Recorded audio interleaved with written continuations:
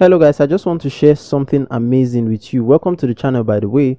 So I want to show you how you can better organize your tabs in Visual Studio Code. So if you're like me, you learn with your Visual Studio Code on one side and your computer screen on the other, then you probably have an issue where you have so many tabs open and you need to find this scroll guy here and then try and scroll through, or you have to start looking for your folders here. So let me show you how you can organize this stuff.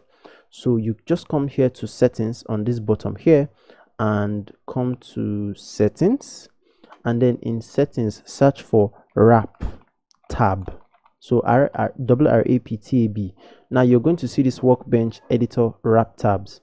Go ahead and click on this guy here to check it, and then what will happen is that, so let me just close this settings. Where is it? Okay, this is it, I think. Yeah, so what's going to happen is that if you have excess tabs open, they would come to the next line. So let me give you an example. I'm going to open another tab here. Let me see. I'll open, app.js is already open. I'll open index CSS. So I'll open index CSS and let me close this guy up. And as you can see, index CSS comes to the next line. So if I keep opening more tabs, they will just be stacking up under the first tab here. So that's the whole essence of wrapping the tab. All right, so that's basically what I wanted to show you, because it's really a pain in when I work with Visual Studio Code.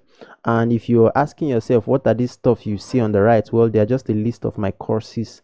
So I have courses on basically front end. You can check some of them out on my website. I'll leave a link in the description, xenotrustacademy.com. Thank you so much, and see you in another tip video.